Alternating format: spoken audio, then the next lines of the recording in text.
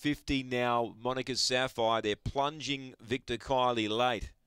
340 down to 260, number 7. Green light's on. Race 10. Here's the lure. They're backing the 7 late. Victor Kiley, they're ready. Set, racing. Victor Kiley sprung out of the boxes. She's going to clear them all right. She's 3 in front already. Second placing, Aston Ricardo running on Woodside Duke. Behind them then Trickeration. Well back Monica Sapphire. Dreambreaker last. Victor Kiley led by 5. She does it well. Woodside Duke runs on. Then came running on out wide Trickeration. But Victor Kiley, all too good for these. 1 by 5. Second, probably Woodside Duke from Trickeration or Aston Ricardo. Monica Sapphire didn't feature.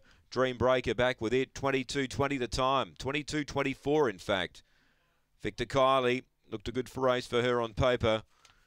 She'd been runner-up 3 of her last 4 runs. Tonight she began brilliantly out of box 7. Carved down, found the lead. Mick Giniotis prepared